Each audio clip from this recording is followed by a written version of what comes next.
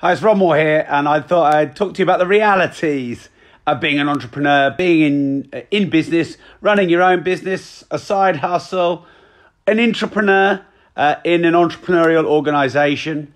And I have no notes here, so I am just going to chunder words all over you for the next 30 minutes or however long it takes. Because I have been in business for 15 years successfully, and 5 years not successfully. I've had some highs and flows and ebbs and lows. I've made millions, I've made some mistakes, and I just thought it'd be nice to hear it from the horse's mouth. And also, I would say right now they are having some challenges that I'm going to beat, I'm going to master, I'm going to grow through. But, you can do 100 million quid plus and you can still have challenges coming your way. So, here we go in no particular order. Now, I think what a lot of people are looking for is the absolute answer, the binary, right or wrong, the extreme. So some people are like, business is really hard. Business is really hard. You've got to hustle and struggle really hard. You've got to work 12 hours a day for 10 years to be an overnight success. And then there are some people saying it's get rich quick, schemey, scammy, overnight bullshit. The reality, I believe, is somewhere in the middle. Can you be more successful than you ever dreamed if you work for yourself? Yes. Can you grow a business that could reach millions of people, could do millions or tens or hundreds of millions of pounds? Yes.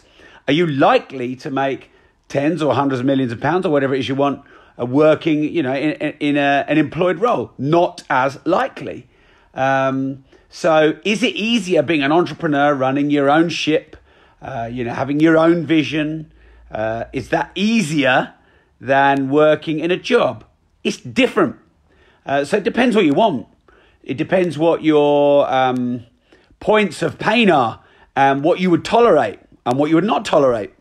So for me, freedom and autonomy and the ability to pivot and go in whatever direction I feel like, and getting paid first, not last. For me, that they are things that are hugely important to me. So even when they're hard, I'd prefer them to not having the freedom and not having the ability to choose or to pivot or to be disruptive. So, hey, look, what's the area with the lowest downside that you'd be prepared to take? Now, sometimes people think that your problems go away when? They go away when you make 5 grand a month, 10 grand a month, 50 grand a month, 100 grand a month, 500 grand a month, $1 million a month. I've had quite a few £1 million months and the problems don't go away, I'm telling you. So all that happens is your problems change. And I think if one is looking for the delusional fantasy of one-sided happiness, all upside, no downside, you're in the wrong fucking business. In fact, you're in the wrong fucking life. Now, that's not to say you can't have happiness, fulfillment, achievement, success, impact, income through being an entrepreneur. In fact, it was being an entrepreneur that gave me all those things because being employed didn't. But that was also me, not just employment. Now, there are some people, as CEOs of big companies, who earn £10 million a year or £2 million a year or £100 million a year. So kind of horses for courses. So for me, there's way more upside being an entrepreneur. But, there's no ceiling. There's no one in your way. There's no one on the corporate ladder. There's no politics internally. HR, well, it's my company, so come talk to me. So for me, there were less ceilings. There were less glass ceilings. There were less barriers. But man, when it's hard, it's hard. And when there's problems, your name's on the door. People blame you. You're fully responsible. You got to roll up your sleeves and get shit done, even if you're supposed to be paying people to do that for you. That's also the reality of being an entrepreneur. So by the way, I've got loads more to come. But if you want to shout out for your business, your brand, your podcast, your website, whatever you're promoting, if you're running an event and anything like that, then just hit me up with 500 stars and I will happily shout you out. If you write it in 1 to 2 lines, then everyone can see it on my feed. I have 140,500 people or so that it's like or follow. It's about 3,000 less likes or follows. One's 137, one's nearly 141,000. Don't know what the difference is. Who fucking cares? All right. So can you get rich quicker being an entrepreneur? Well, I did. And I didn't get rich at all when I was employed. So is there such a thing as get rich quick? Well, there's such a thing as get rich quicker.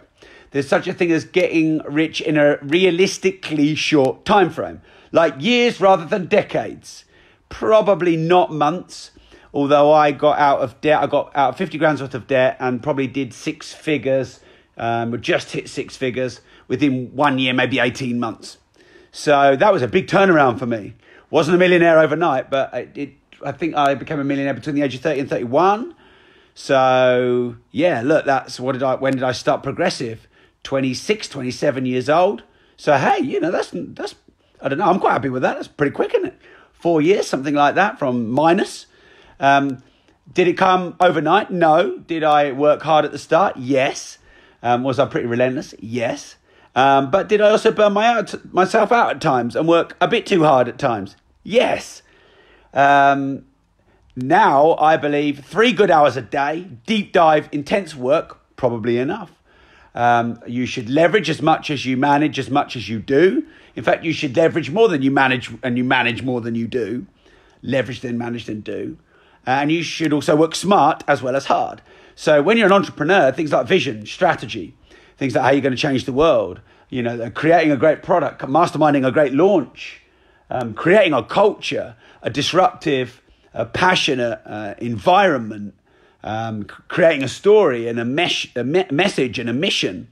These are all things that are what being an entrepreneur is all about. And that's not hard work. That's the easiest hard work I've ever done in my life. That's fun. So you can't call it hard work. Can't say, everyone, being an entrepreneur, it's so hard, it's so hard, it's so hard.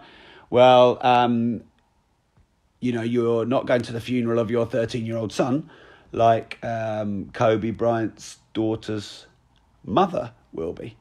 And you're not walking 20 miles to get water. And you're not earning 20 grand a year and then get a pay rise to 21,000. Then a year later, pay rise to get 22, and then a year later to 23, and then a year later to 25. So, a lot of people are down on how quickly you can get successful and wealthy. And they're like, you got to slave for decades. No, you don't have to slave for decades. Steve, you've shouted out yourself, but you haven't given me any stars. You need to hit me up with 500 stars before you do a shout out, just letting you know. So there's 100, another 400. Keep going. By the way, 500 stars is only $5 to me. So bargain for you. Yeah. Now, it doesn't get easier, you get better. The problems don't go away, they change form. When you put yourself out there and you grow and you become successful, you're always going to get critics. You're going to get people resist you. You're going to get people that, that talk shit about you. There's going to be defamation. There's going to be lies. There's going to be also truth from critics. There's going to be feedback that you need to grow, to improve, that you'd be wise to listen to. Managing your emotions is like one of the single things that I think makes masterful entrepreneurs, which is one of the hardest things, and knowing when to hold it in and when to let it out, when to share it, when to shut up, when to listen and when to talk, when to step in, when to let go. These are all the things that you learn as you go. Now, if you want to leverage that, get a mentor, listen to podcasts, listen to audiobooks, go on courses, study and follow other successful entrepreneurs, watch their live feeds. Follow them on all their social media, buy all their books, go on all their courses, go on their masterminds, get them as a mentor, or figure it all out yourself. Now, some people say it's better to learn from your mistakes. I think it's better to educate yourself to make less mistakes. Excuse me. And I think it's better to learn vicariously from the mistakes of other people rather than learning them yourself. But it's better to learn them yourself than to not learn them at all, or to only learn them in the classroom and not on the streets. Sam has asked, can I shout out my one-day workshop for 500 stars? Yes, you can. You can shout out whatever you want for 500 stars on my live stream. And if you watch the replay, by the way, then you can just put your link in once you've given me 500 stars. That's fine. So the offer is the same for everyone. I have 140,000 odd people that follow me on this page. So, hey, look, there's probably some good leverage for you in that. Bit of a win-win, if you like. I'm just having some water. I'm just trying to do this with one hand. Have you got any questions for me, by the way? We'll do a bit of an impromptu Q&A as well. So if you've got any questions about being an entrepreneur, the challenges, the struggles. I've had some of the best times of my life being an entrepreneur. I've had some of the most challenging times of my life being an entrepreneur. Most of the things I'm grateful in life for, my property portfolio, my business partner, who's an amazing person, my team who are amazing, my podcast, which is like the most fun thing ever, all my books, all the income. Like most of the great things in my life have come from being an entrepreneur, and some of the shit as well.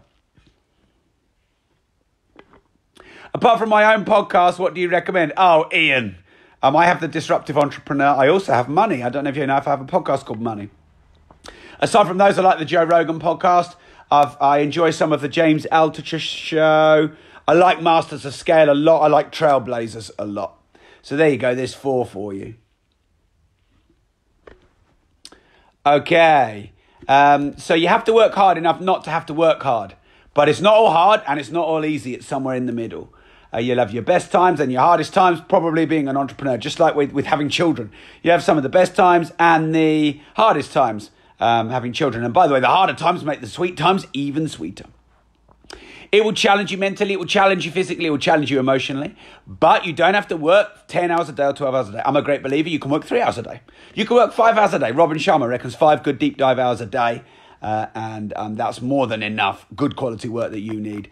I've had times when I've been traveling around the world with my son, hardly working at all for months, hardly checking into the office. And then I've had times when I've been working like back to back to back to back to back. My diary at the moment is back to back to back to back to back to back to back to back. New year, I'm like relentlessly in, and then I'll be relentlessly out. I like that freedom to be in and be out and to change and to pivot, which is why I had to be an entrepreneur. Asma has asked me, do you think anyone can be an entrepreneur? I think anyone could, but not everyone is most suited. And I think I think self-awareness, do you want to be an intrapreneur, an employee, a lifestyle entrepreneur, or an empire builder? So lifestyle entrepreneur would be someone who would rather have choice and freedom rather than money and massive responsibility. So they might look at leveraged business models, systemized business models, online business models. They're not the ones that want to work 10 hours a day. They don't have to change the world. They don't want to make a dent in the universe. They don't want to reach millions of people. They might want 3 grand, 5 grand, 10 grand, 20 grand a month, and that's fine. And by the way, I'm cool with whatever you want to be. I'm an all-in entrepreneur, and that's me. And you can be a lifestyle entrepreneur, an empire builder, someone who wants to change the world, make a difference in the universe, go global, have a big legacy. An entrepreneur is someone who has entrepreneurial traits and qualities and wants autonomy and freedom, but they want the safety and security of being employed. So, I believe I have many entrepreneurs who work for me at Progressive Property. And then employed. Now, being employed is right for a lot of people. It's less risky in a lot of ways. Like if something happened at Progressive or any of my companies, Mark and I would have to be paid last.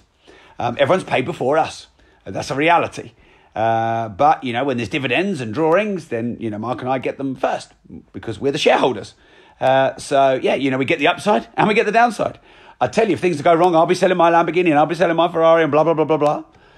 The buck stops with me. I'm fully responsible. When there's critique and trolling online, it's at me. It's not really at my business partner. If my staff make mistakes, it's on me. And you know what? I actually quite like that. I like the responsibility. That makes me feel important. Kieran has said, don't ever sell the Lambo. I'm not selling the Lambo, and you can buy it if I put it up for sale. But hey, look, you know what? Things are great at the moment in business. We are enjoying some challenges, but we're always enjoying challenges. I'm just open about what they are. But also, we've got a very robust 13-year-old business, 15 years in property. So, hey, things are all... Like, some people say to me, I had a bad day today. I'm like, no. There's no bad days. Some people say to me, I had a great day today. I'm like, no. There's no great days. In reality, there's great things and shit things that happen in every day. So I could have the greatest thing happen in a day and there'll still be some shit. I could have the shittest thing that happened in a day and there'll still be some good. And I think that's life. I really believe in seeking upside in the downside and downside in the upside, and having that self-awareness and that balance to know that, hey, look, when you're being challenged, you're learning a lot, you're growing. There's probably a lot of good things happening in your business that you're missing. And then also conversely, when things are going really well, don't take your eye off the ball, don't relax, don't spend all your money, don't go on loads of holidays, because you will get blindsided. And sometimes when things are going well, you take your foot off the gas. Sometimes when things are going well, you're getting complacent and comfortable. And of course, that's what we all want to feel, don't we? But in reality, I kind of like to have that little edge of fear. I like to never quite be, everything perfectly well-oiled. And of course, there's part of my inner comfort zone that would love that. Oh man, why can't I just have all the money and none of the problems? But in reality, I like to always be on the edge because it tests me, it pushes me, makes me go to the next level. It makes me figure stuff out. And I get a lot of satisfaction when I figure something out and I can create something disruptive or innovative in my space and I can serve my clients and, go to that next level of income. And, when you've been in a training business like mine for nearly 15 years, you get new challenges because, we're the biggest in the country for property training. We are. But there's a lot of ankle biters coming to get us. There's a lot of people disrupting us. We're more well known now, so it's more mature. So more and more people have been to our events and, have followed our content. So, finding new people is not as easy for us. We continually increase our marketing. Our overheads go up and up and up and up and up and up and up. Like we had £1 million overhead month. We regularly have £750,000 a month expenses. So, woo! Now look, we're bigger now. We're making more of a difference now. We're having deeper impact now. We make more money now. I've got such a great team now. We have 85 staff now. The podcast reaches 202 countries. We've got 9 income streams. Our letting agency manages over 800 properties. But you know what? I'm quite romantic about how great it was in year one, where Mark and I didn't have any of that, but all we had was dreams and excitement. And, when you make £1,000 or £5,000, it's fucking exciting. Like someone could give me £100,000 now and it's like not exciting. It needs to be a lot more. And when I remember that first sale, £3,000 in the bank. Yeah, baby, we're living the dream. We're going to London. One day I'm going to own a Lambo and Mark's going to own a Ferrari. And it was really exciting building it all and having that. And a lot of people in the early years, they forget to be fucking excited about it. They forget to enjoy it. They forget to breathe it in because they're always like, I want more money. I want more reach. I want more impact. I want to beat the competition. I'll be happy when I'm there. And then you get there. I'll be happy when I'm there. And when you get there, I'll be happy when I'm there. And when you get there. So it's almost like you got to hustle. Yeah, you got to be relentless, but you got to stop and breathe it in and smell the roses. And entrepreneurs are pretty bad at that often. It's always more, next level. So the paradox is, chase the bigger vision, break through your ceilings, chase the bigger, targets of revenue, chase the growth. But every moment in the journey, enjoy it. Enjoy the small things and the big things. Enjoy everything. Breathe every day in. Because, man, it goes quickly. It's like when you're a parent. Give me a yes if you're a parent on the live stream. And you're like, oh, man, I can't wait till they're like, whatever age I can watch them go. I watched my son go and play percussion today, which was great. And by the way, running your own business means you can do that. I've rarely missed an assembly or percussion or, sport or anything like that Bobby's wanted me to go to because I work for myself and I'm able to do that. That's a great thing about being an entrepreneur. But some entrepreneurs never do that because they're working too hard. It's not all about the hustle. It's all about wellness, longevity, consistency. It's about working smart. It's about working deep. It's about working on the right things. It's about focusing on the key result areas and the income generating tasks. All these things that a lot of people, they're just all about the hustle and then they end up burning out. And you know what? In 15 years, I've seen a load of people come. The dog humping the tree. The dog humping the tree. The dog is humping the tree really fucking hard. Look at that dog humping the tree fucking hard. And then it burns out and then it's gone. Bye. And then the next dog comes, humps the tree again, humps the tree again, humps the tree again, humps the tree again. I'm humping this tree so fucking hard. Look at me humping this tree. Except you ain't making puppies humping trees. Bye. So you know what? It's not always about speed.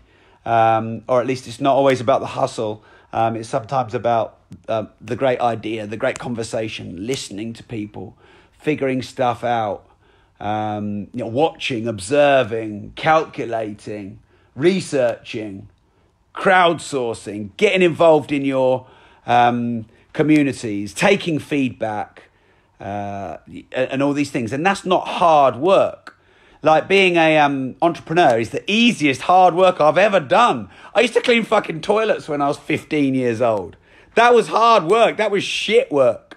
And I only did it for about 3 months. Didn't fucking last. But But that's hard work. This is not what I do is not hard work. But sometimes it's relentless, and sometimes it batters your brain, and sometimes what is hard is the responsibility. What is hard is the challenges, the unexpected, the blindsiding. Sometimes the relentlessness. Like, I probably had 6 or 7 big things hit me in the last sort of 2 weeks. But let's have it all. Bring it all. If there's anything else, bring it. And then we can fix it.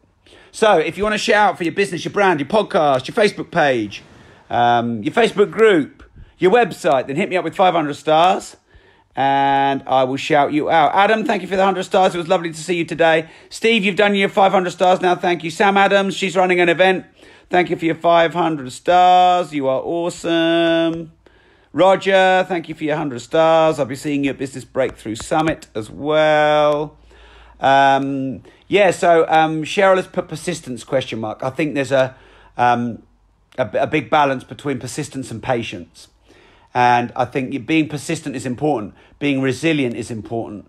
But too pushy can end up you getting frustrated, or clients or community members or suppliers or partners getting frustrated with you because you're too persistent. You end up pushing them back. And sometimes you need to know when to back off and be patient and let it happen. And you know what? I've been working a lot on letting it happen rather than making it happen. That's another paradox of being an entrepreneur. What do you let happen? What do you make happen? What do you let go? What do you get involved in? What do you outsource? What do you micromanage? Because Grant Cardone was saying when I was interviewing him, look, there's some things I'm micromanaging because this is my business. You've got to know what to micromanage and what not. When to step in, when to step back. And man, that's business, and that's a challenge. And I get it wrong quite a lot of the time. Made 2 or 3 mistakes in the last 10 days. I think they came from a good space, but made some mistakes. Probably didn't manage my diary quite as well as I could. Probably took my eye off the ball on a couple of things. And you know what? Just because you've been doing it 15 years does not mean that tomorrow you're not going to make a mistake. And it does not mean that anyone owes you anything. But let me remind you of all the good things. Made more money than ever being an entrepreneur. Like, we've done more than £100 million in sales. Bought more properties than ever. We bought hundreds of properties. I've got loads of people in my team. About 80, 85, if you include our letting agency, which is downstairs, which, there's a lot of leverage in that. There's a great ethic. There's a great culture. There's a great dynamic. There's a great energy. I don't feel alone because I've got all these people. I've got a great business partner. All the great things that I've done in my life, the travel, the cars, the watches, the houses, whatever else, that's all thanks to being an entrepreneur. And Cheryl's just put she's thank you, I got the balance between persistence and patience, that's great. But talking about balance, that's something that entrepreneurs find hard, work-life balance.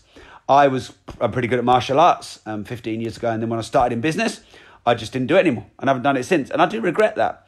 And some of my friends I've maybe not stayed in touch with as much as I maybe would like. And that's on me, by the way. That's not business or being an entrepreneur. That's on me managing my time and managing my key life areas. Because you've got key life areas, key result areas, income generating tasks. And I probably got to the point in business where I just convinced myself I needed to work hard. And, probably my key life areas went a bit to shit. And actually, thinking back to the years where we've made the most money, I have worked the least hard. But I have always been on how to come up with ideas or solve problems or float around, not being too busy. I've worked the least hard. When I've been able to support my team. Because as an entrepreneur, you're a supporter. And people think that as an entrepreneur, people support them. But the more people you support, the more people you've got working for you. But that's also a reality, a myth and not a reality, because people think, people work for me when I'm an entrepreneur. They don't. You work for them. If you have the mindset that you work for them, you serve them, you support them, then sometimes they could become a bit of a diva and a bit entitled, a bit spoiled. But hey, look, they do a good job, you get paid. You got 80 staff doing a good job, you get paid a lot. You got 800 staff doing good jobs, you get paid a fuck of a lot. So actually, stop seeing that everyone's there to support you and start seeing that you're there to support them. And your business will grow because you are a bottleneck. You are a bottleneck because you can only do 10 hours a day, and you can't even do 10 hours a day productively. You can probably only do 5.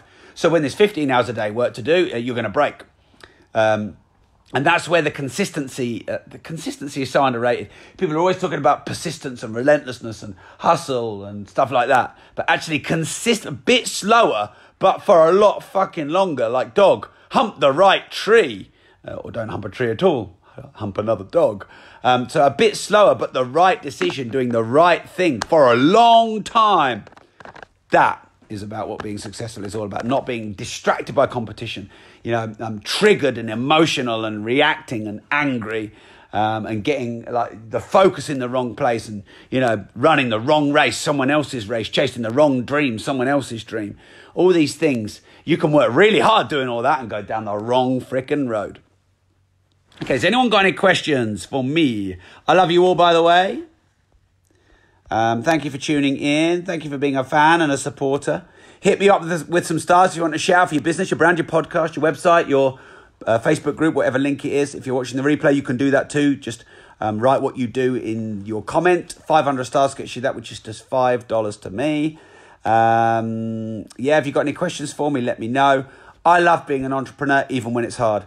I love fixing problems, even when I don't want the problem.